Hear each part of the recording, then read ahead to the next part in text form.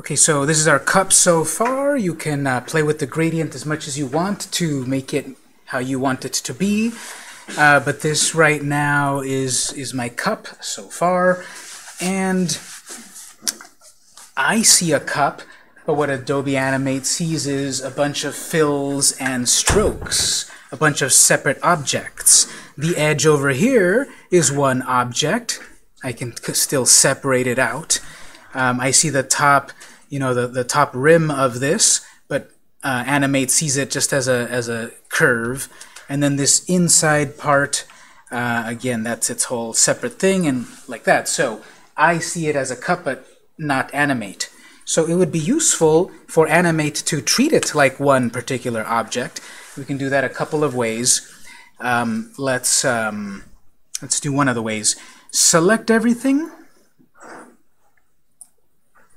So everything that you just drawn, click and drag to select the whole thing. And then we've got at the top, modify, convert to symbol. Symbols are going to be very useful as we get more advanced, especially in the animation aspect, because think about it like this.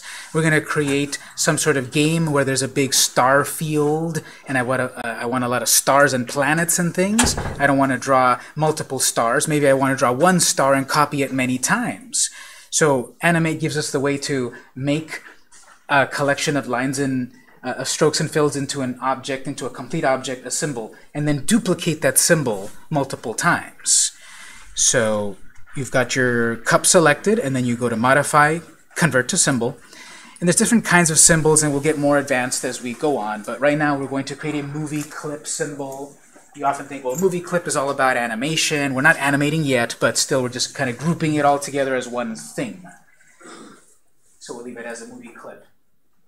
If we wanted to rotate this object, it would rotate from the top left corner, which I might not want. I might it to rotate from the center point or from the left side where the handle is. So I'll just put it at the center for the moment. Again, it's not going to rotate, but that's what that means, the registration. From where would it rotate if we want to rotate it later? If this was part of an animation where someone picks it up and puts it to their mouth, maybe we do want it to rotate by the handle, and the closest point would be one of these two to the left. So just put it in the center for the moment. The name of the symbol is going to be currently symbol 1, which is a terrible name because as I start to make more complex things and I look at the list of all my symbols, I'm going to forget what's symbol 3 again, what's symbol 33 again. So these should have meaningful names. Let's call this coffee cup. One word, no spaces. No capitals, no extra special characters, just keep it simple. Now the whole point of this is because in the design that I showed before we started the lesson, their example, if you remember, that had 2 cups on screen. And yes, we can do a copy and paste, but if we make a symbol out of it, we can quickly make more copies of our object. And then we can also animate them easier, and we can also add special effects and such easier. So that's why we're creating a symbol. Go ahead and click OK. All of our symbols exist in the library. Hey, the library sounds familiar. That's where we had put in all of our slides for the first assignment. Where do we go for the library again? Window menu, and then library. So let's go ahead and do that.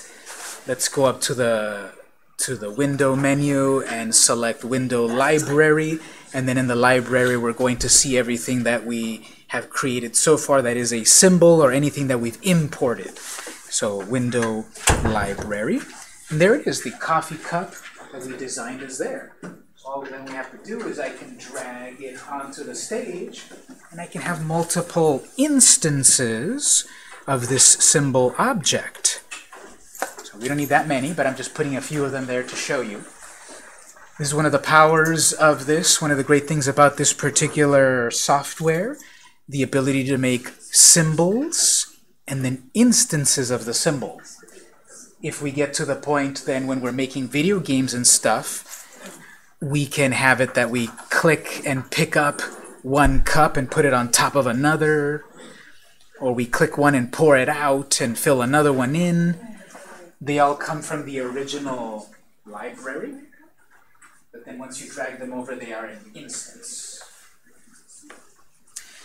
I'm only gonna put 2, so I'll delete 1. And the latest one that I put out goes on top of the previous ones. So if we want to arrange it, if for whatever reason I wanted the second one to be behind the first one, we could make separate layers for each cup and then organize our layers, one layer above the other. Or we can right-click one of the objects on the screen, and then we have arrange, and we have move it up, move it down, or whatever. So you can have things in separate layers, or I can have a layer called cups, and all my cups exist there. And then I can further put one on the front, one on the back, send it back one level, all the way to the back, all the way to the front. I'll put send to back. It moves it all the way to the back. If I had 2 behind the third one, and I select send backwards, it sends it back 1 level back, and it's between 2. Send to back sends it all the way to the back. And so there's no big reason for this, but I'm just showing you right now that I want a second cup and also kind of make it smaller, put it over here somewhere, hold down Shift so it stays in proportion.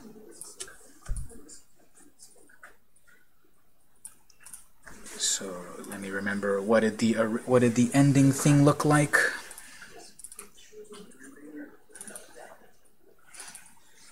Okay, so the ending was something like that. We have one cup, we have another cup. Ooh, that one's also blurry. It's got a special effect. This is another thing that's valuable about using instances of symbols. We can colorize one differently. What if I drew one ghost and then colorized one red, one blue, one pink, all starting from the same one? That's a time saver. I can add special effects like blur and such. So for that second cup, you can select it, go to the Properties panel. So the properties of this second object can be changed independently of the first. Position, size, etc., or color effects. We can change some color effects here, like tint. So let me change the color.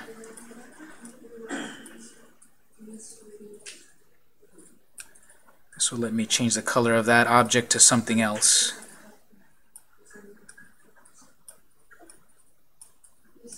I can put it back on none, go back to normal.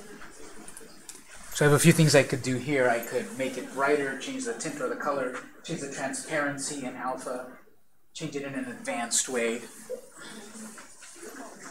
These are all color effects. This is how I can do one ghost with 3 different colors. I have different instances, and each one then has its own tint color effect. Then we also have filters. So these are a little bit more special effects. I'll put it back to none. I'll keep the color the same. But then under filter, you can add a new filter. We have, here's the blur, the drop shadow, the glow, adjust colors.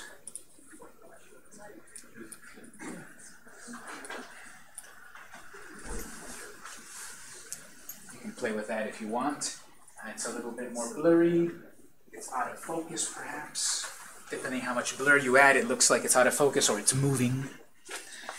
Let's say I'll add a little bit of blur.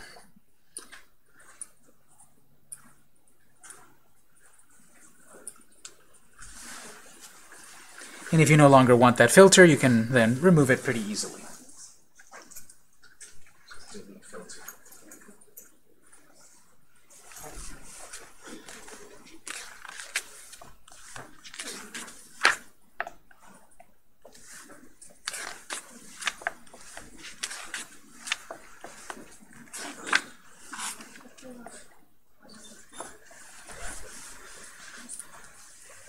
So here's our design so far. We were focused on like a big graphical element, but then on the logo again we wanted text. So let's work on that a little bit. Let's name and lock this layer to make a new layer for text. So what should we call this layer full of cups? Cup, or anything you want, yes. So let's call it cup. Lock it, coffee cups, whatever you'd like. Go ahead and name that layer and lock it. Make a new layer. Let's call it text.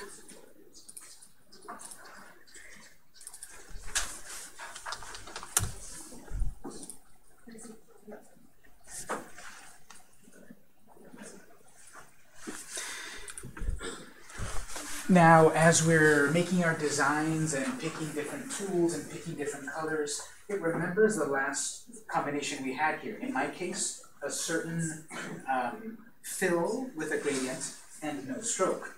There's a little icon down there on the bottom left. You see that one right there? That is our reset colors. So we often are using black and white. And if you click on that, it resets it back to the defaults. And then you've got this arrow right here, which switches the two colors. Sometimes you need to do that. Black on the outside, white on the inside, red, blue, whatever. So those two options there are pretty useful, right? Reset the colors or flip them around.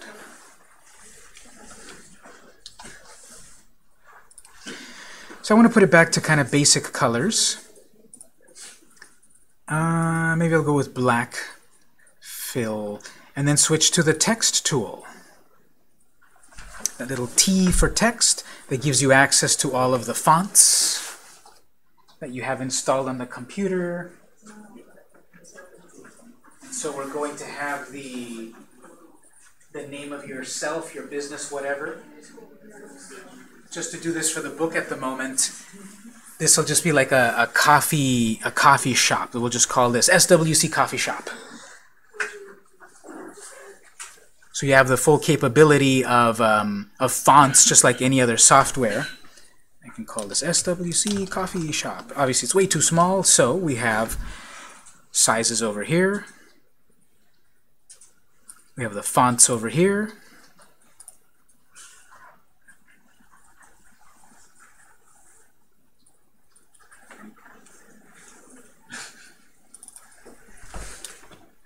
We have various options right over here to spread out how much it is between a letter, what's the color of the fill, what's the size, other stuff. Superscript, subscript, font, or character, one of the most important ones.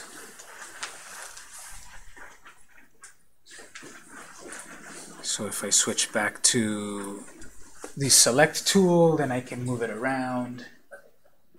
So pick any font that you like, any size that fits there.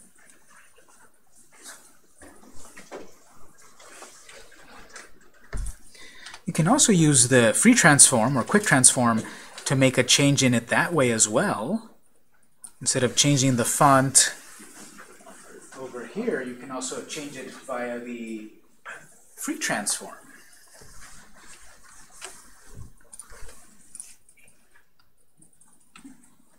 And then you can do really advanced things like maybe, what if each individual word is its own element?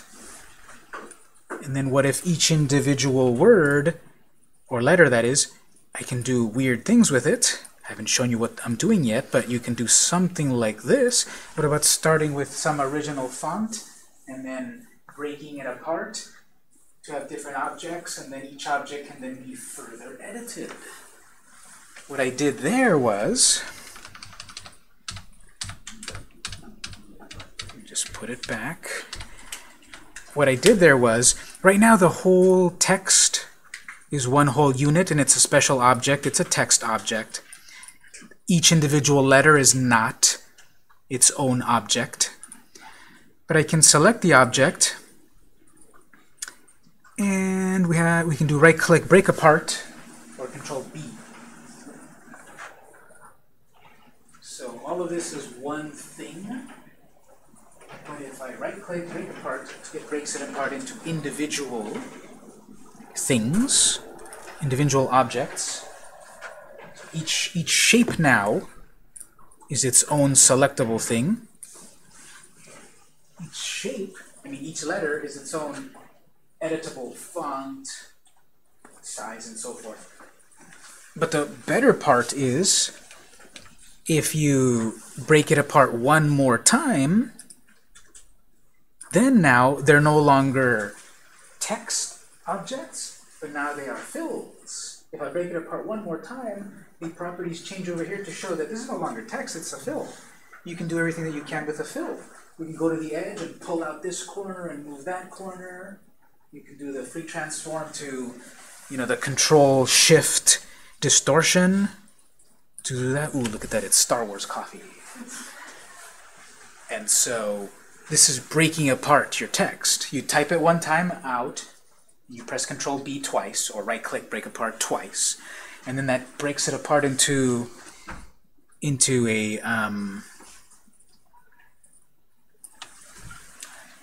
shape, into a fill. If I want to add an outline, remember the paint bucket fills in a color. So now I can fill in individual colors here. And if you click and hold the paint bucket, you get the ink bottle. With the ink bottle, I can put an edge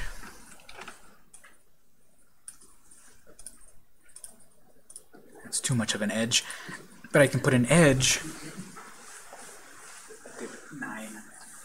But with the ink bottle, which is hidden inside of the paint bucket, we can add a stroke. So I can start with plain text, break it apart to make it a different kind of object, a fill object, and then further refine it.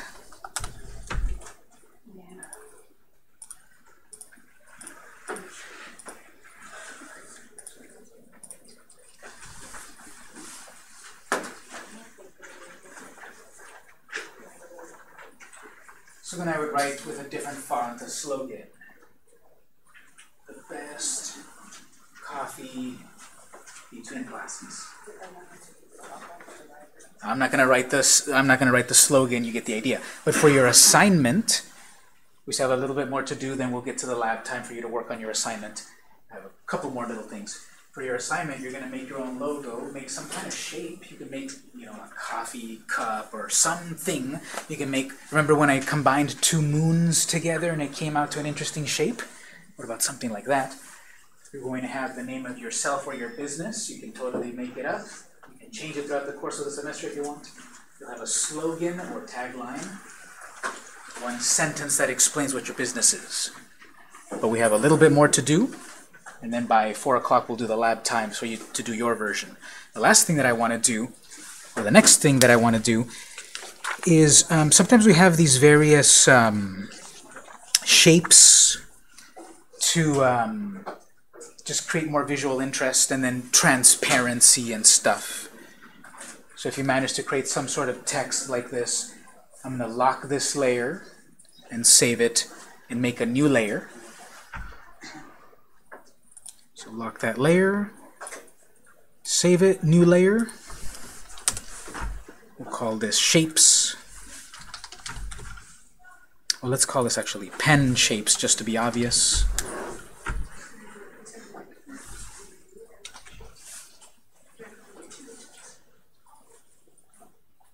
I'm going to introduce a tool here that most of you will hate, and then the rest of you will dislike. This is a very powerful but difficult to use tool called the pen tool. It is a way to precisely make straight lines and curved lines perfectly, but it just does not behave like any tool that most people are used to. Most people are used to, okay, the brush tool, I draw how I want, and there it is. The pencil tool, it's similar to that, although this one makes fills. This other tool is more complex because it, first of all, it's hidden. And it looks like a little nib of a calligraphy pen, and it behaves in a completely different way. Our first intro to this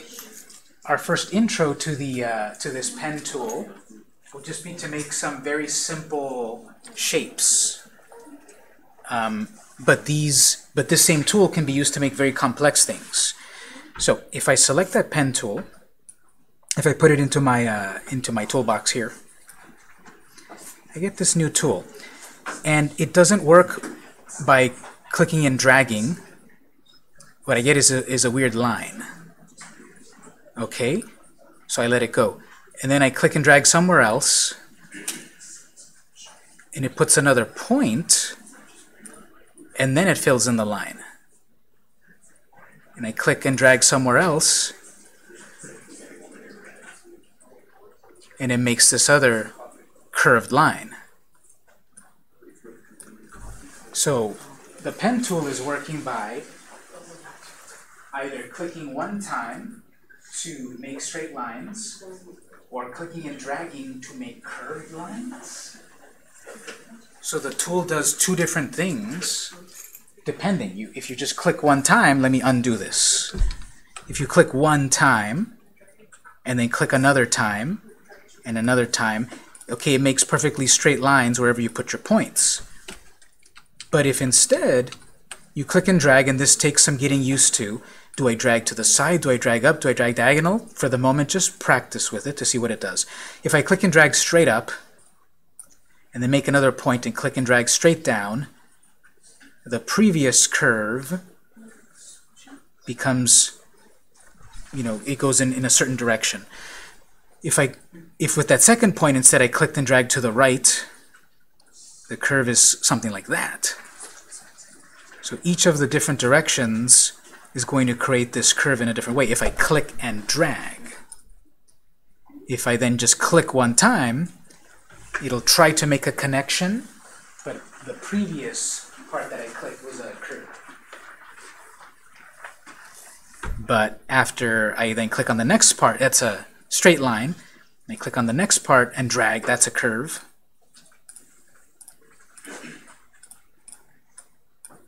So I could be making something like this. I could be making like an interesting curved shape that is organic how I want. There's some just simple click, click, straight line, click, click, straight line, click and drag, curved line.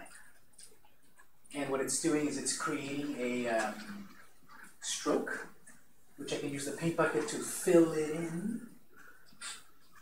And yes, this will take practice. Right now we're just doing totally simple, weird, random shapes, but you can use this to make completely perfect designs.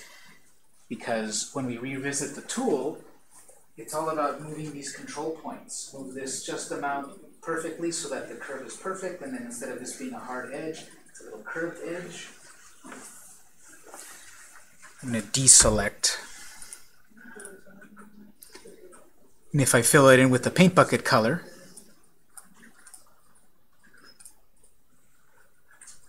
and then rearrange it on my layer order here, my pen shape is at the very top, so it covers everything. But if I put it behind everything,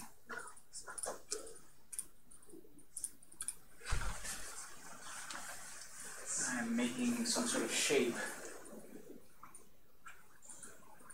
that follows some sort of design that I made. Maybe I don't want that stroke, but maybe I want the shape. So I can double-click the edge and delete. I only get the curve. I kind of did it fast. Let me delete it and do it again. For the assignment, I want you to give it a shot to try this pen tool. And again, most of you are going to hate it at the beginning, and some of you will dislike it, and it'll be amazing if someone does like it. almost no one likes it in the beginning.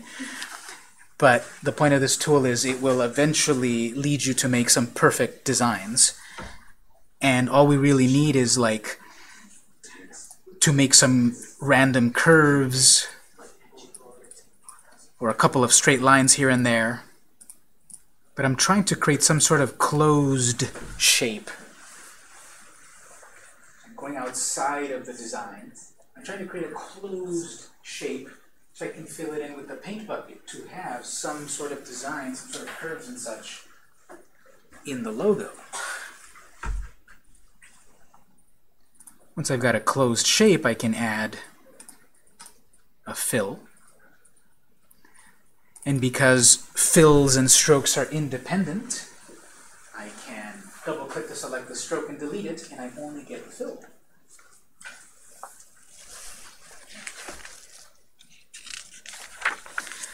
And then this shape that I made, I can continue to go with my selection tool to further refine it.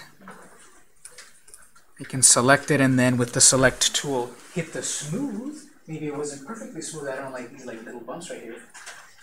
If it's selected and then hit smooth, and it'll further smoothen it for me.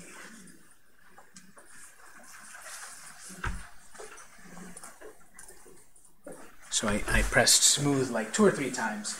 And that curve, which had like a little bump, now I kind of like that curve a little better.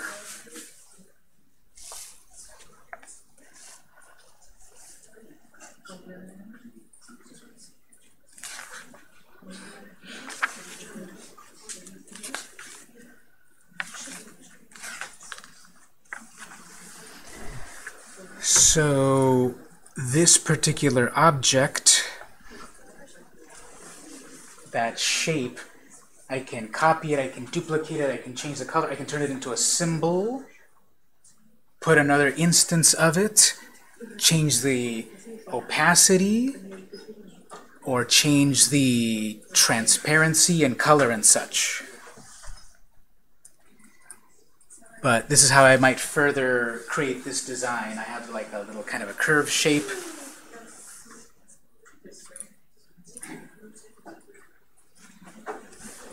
And to practice like I did with the cup, I can turn it into a symbol and then put more instances on the screen with a different tint, a different filter, a different opacity.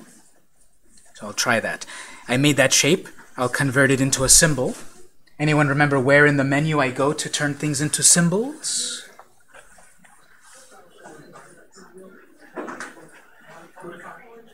Modify, and then convert to symbol, yeah. So modify, convert to symbol. You can call this whatever you want. I'll just call it curve.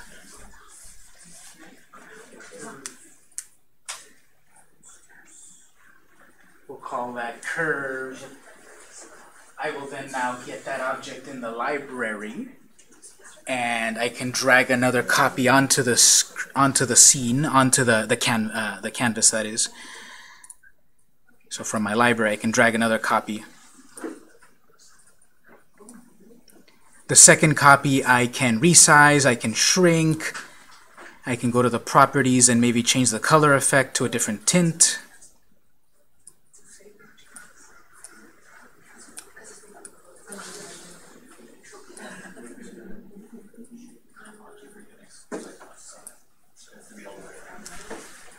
I can then continue to play with this separate shape. I've changed the modes there for the colors. I can then change blending modes. I can make the different colors kind of blend into each other different ways.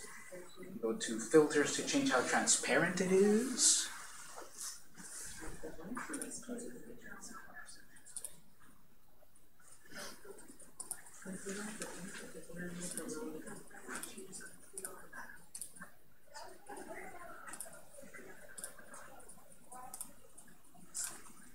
So alpha is the fancy term for transparency. So one thing I could do is I've got a separate instance of the same object.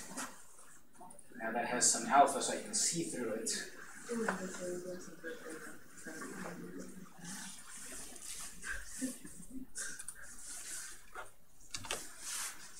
So I have more that I can do, of course, but for today's lecture, it was about kind of exploring these various tools, using basic shapes to make advanced shapes. We started with simple squares and circles for that cup, and how it's a cup. And this other shape over here, I'm not expecting anything too fancy, but if you can use the pen tool more effectively, that's great. And plus some text, we're putting together some kind of logo. It's very open-ended about what you want to do.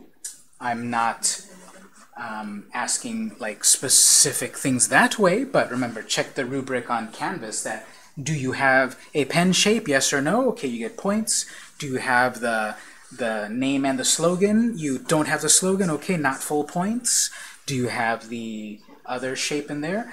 So always check the rubric to see what the grades, what the points are to get the best grade. And on a technical level, if I followed all of the rubric and I turn this in, that's an A. Design-wise, do I like it? No, that's an F+. But the I'm not going to grade a lot of times on you know, the aesthetics of things. I'm going to grade, because that's hard to grade. I might like that Jackson Pollock painting and you don't, or you like that Salvador Dali painting and you don't. That's fine. But what I'm looking for is, does it have the text, does it have the slogan, does it have the curves, does it have the this and that? So always check the rubric to see what the full points are. That way you're not surprised about what grade you got. And I will try to put aside my dislike for a style and only focus on the technical aspect of things. So I think this might be a good stopping point right here. We've covered a lot of things, and we're going to give you some time to explore on further working on these things. If you'd like to stay for the lab time and then continue to practice this, if you want to start the Canvas thing, you can. If you want to continue the work elsewhere, that's fine. Remember, all of these videos are being recorded. You can watch them again up on the website. I'll put the link in a moment. And this work that you did here, this is just for your practice. You don't have to turn it in or anything. You have to do your version of it. And then when you upload it to Canvas, that's when you'll be graded on Sunday. So there's no extra discussion board this week, just a creative assignment. Any general questions on anything we did today? Okay, so we'll end the lecture at this point, and if you want to do lab time, we'll be here for that.